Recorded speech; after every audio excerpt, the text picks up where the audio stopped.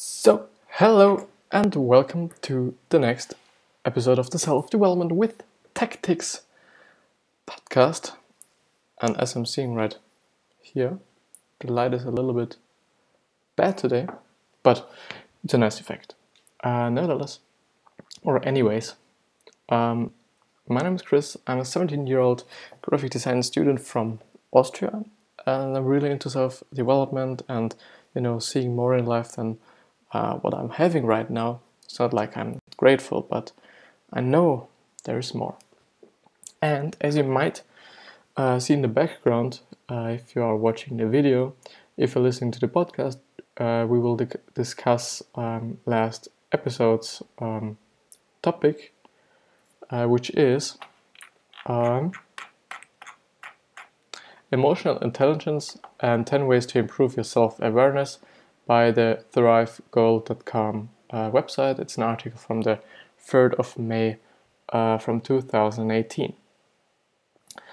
But we will head to the point we stopped yesterday, which is look for your emotions in the media.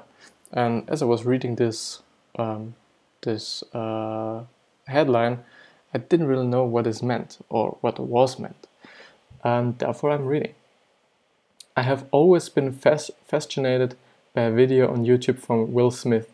Apologies from the bad quality, but here it is. Running and reading, he says. The key to life is running and reading.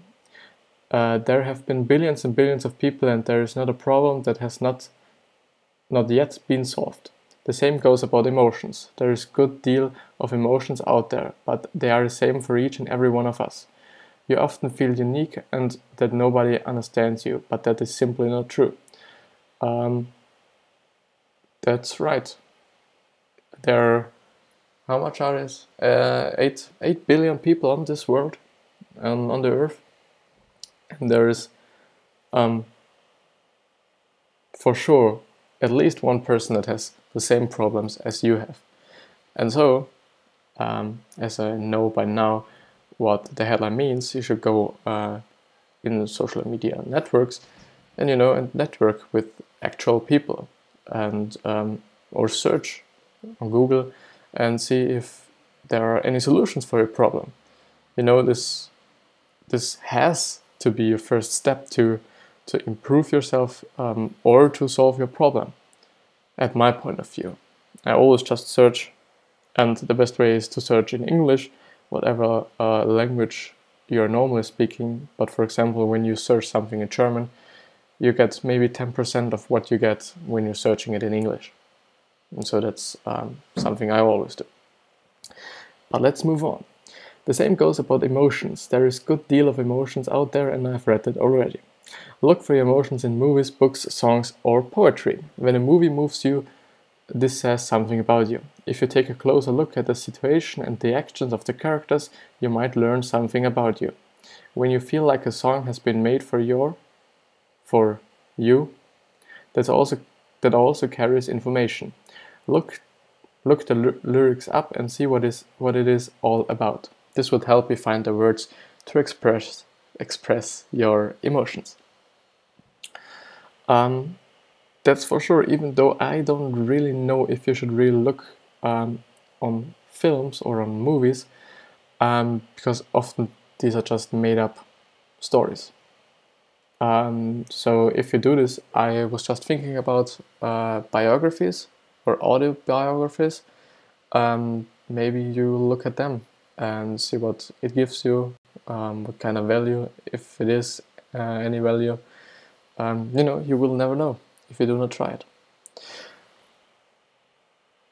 No, just wanted to say a quote, but maybe a little bit later. So the 8th one, revisit your values and act accordingly.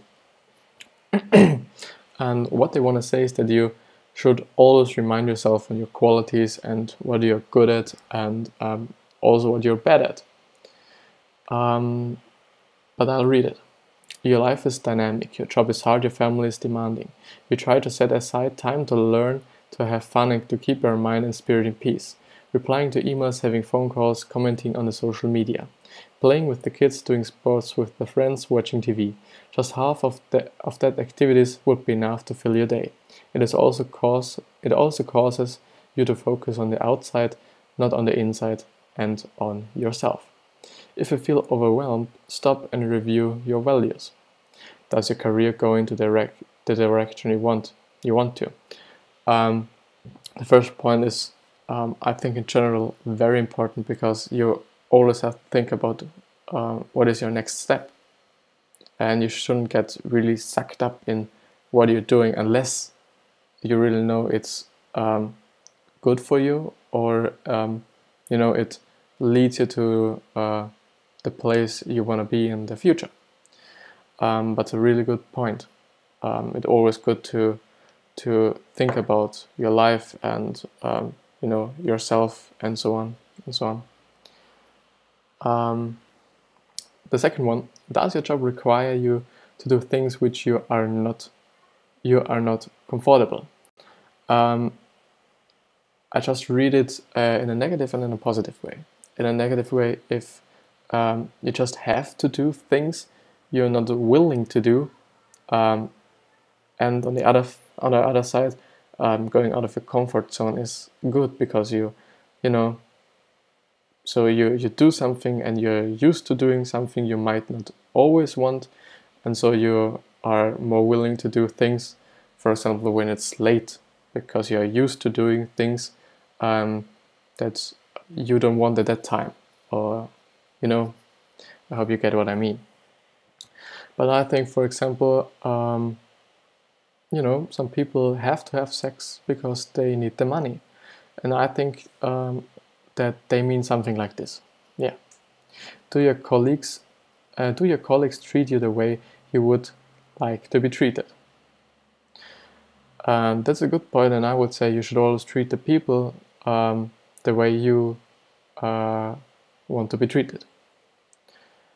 And so I think, in my point of view, and also in terms of the law of attraction, which basically means what you give is what you get. So, as I said, if you're friendly and if you're just the way to the people, you want the people to be to you, it should be kind of automatical.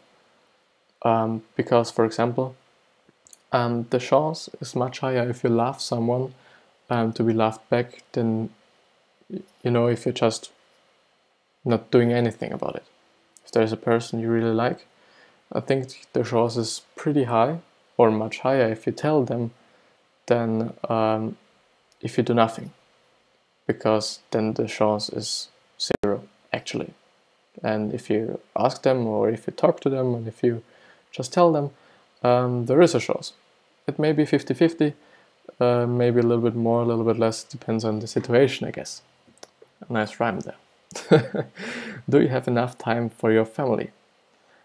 That's also important. You shouldn't really, and I struggle a little bit with it, that you should always have time for friends and family, especially if they need you, and you shouldn't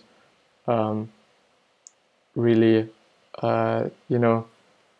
just be in your capsula and in your room, and everybody like, yeah, fuck you, I don't care about you, I'm just about my stuff. I think that's not the best you could do, at my point of view. But nevertheless, does your current path lead to where you want to be in 2 years, which is basically the first one. And yeah, that's always very important to ask yourself. These are just a few sample questions that you could use to reevaluate your life against your values and beliefs. Values is what you believe in: trust, responsibility, sustainability. Mission is how you want to change the world. I want to make low-cost pens available to the poorest people. Goal is what you're aiming at. In 3 years, I want to be VP of sales. And I'll read that again because this is pretty. And for the watchers, I'm here because I think you can't really see my my cursor, sorry. Values is what you believe in. Mission is how you want to change the world. and goal is what you're aiming at. Get it? Okay, fine. And it's also good to take notes all the time, because I tend to forget a lot of things, and being emotion, like writing is also emotion. It seems, study says or say that there's a connection between, or a memory connection, a memorial connection between emotion and something you just learn, and you remember it a lot better if you do something, or if you have emotion in this system, some kind of. Anyways, check yourself, especially under stress. Self-awareness is mostly internal process, but there are external implications of your internal situation. Get into the habit of examining these regularly in order to make sure that everything is okay. And this is a point I really forgot about, but as I was reading through the lines, just quickly to be sure that there's some kind of value in it, I just thought, yeah, that's kind of true. That's actually really important. The first one, how does your face look like? Do you shave your face regularly? Do your eyes look swollen? Have you done makeup this morning? And what you wear, or what you're wearing? Do you have clean clothes on? Do they have wrinkles? How does your desk look like? Is everything tidy? Is everything in a big pile of mess? What is your posture? Do you walk with your face down, or do you walk with long steps? And I would say also straight up. Basically, I would also include that there are different types of person, and so some person just give a fuck about the clothes because it's wasted time for the most. At my point of view, there are actually somebody or some people that are making money out of wearing clothes because they're influencers and they show off their clothes and make pics out of them or with them. And so I wouldn't just panic if if they say, yeah, if your room isn't tidied or your desk isn't tidied, you're just really broke and you should do something about your life. I wouldn't say that, because if you're just a person that's not as clean as some other persons, I'm not actually. I really put everything anywhere, and just I don't give a fuck about it, but just faster. Yeah, be aware of your normal self, and be on alert for the times when you feel stressed. Notice how everything changes. If you are aware of those changes, it might be easier for you to detect the stress factors in the future before they reach your conscious mind. Yes. Yes. And let's check the time. 30 minutes, we're good to go. Fill the blind spot with feedback. And last but not least, remember the windows of knowledge. There is an intimate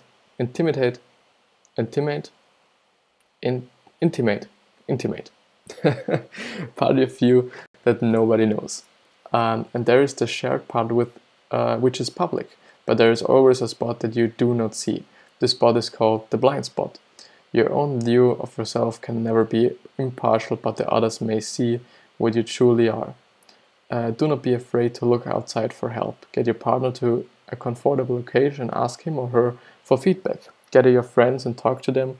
Ask even your parents, when all know that most parents are too eager to bestow us with their feedback anyway.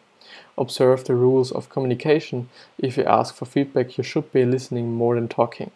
Open your heart and be truthful. Do not get defensive. The people closest to you only want to help. The last paragraph is very important. So this one, do not get defensive. I often experience it myself that, when you ask for feedback, you often kinda expect something good, and if they say something bad, or I expected something good, and they said something bad, and I directly was like, oh no, they are wrong, they're just not seeing me like I see myself.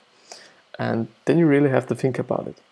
You just have to take their opinion and think of it. If you're a person that genuinely doesn't give a fuck about what others think about you, that's good. That's really good. Especially strangers. Everybody should give a fuck about strangers.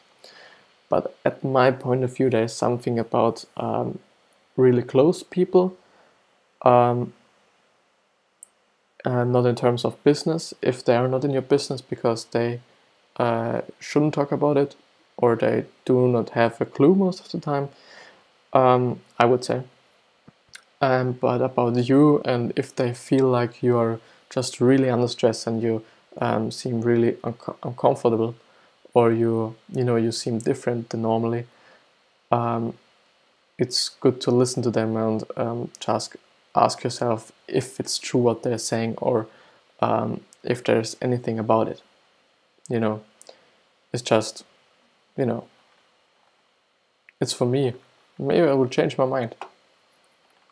Everything is impossible. Everything is impossible. Everything is possible. And the quick summary: one of the foundations of successful life is emotional intelligence, and one of the foundations of emotional intelligence is self-awareness. Emotional intelligence teaches you about your emotions and the emotions of the people around you, and self-awareness specializes in teaching you how to spot your emotions, your causes and your reaction to them. With time and persistence, you could even learn to control them and use them to serve your mind and its purpose, which can be done by meditation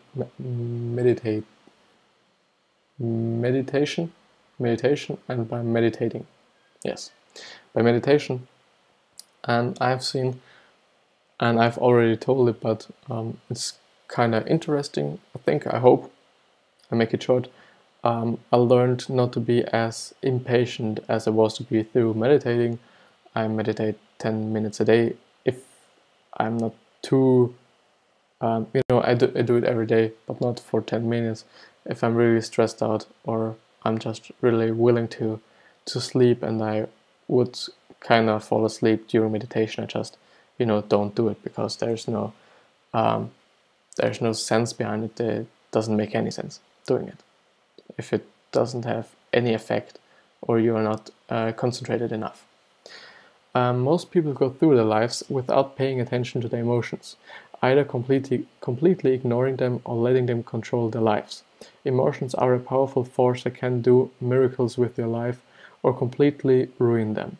It is the job of your mind to learn to spot them and put itself between the emotion and the physical reaction.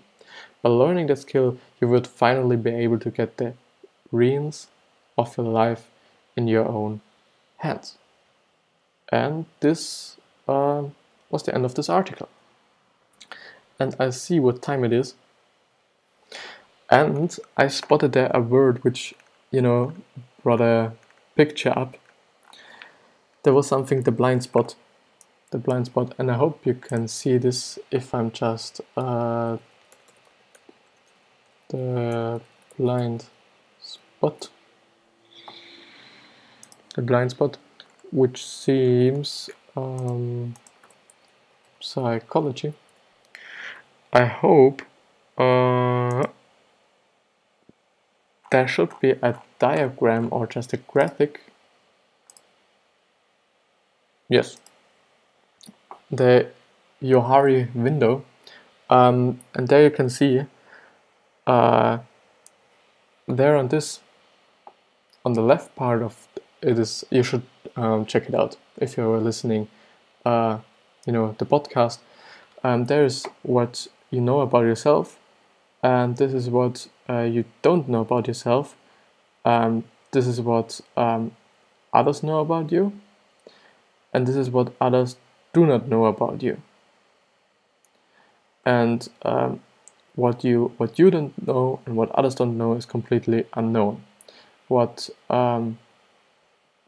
you don't know but others know is your blind spot, and what you know and what others know is your arena, they call it, or I would say your your publicity, the way you're in public, and what others know and what only you know is some kind of your secret.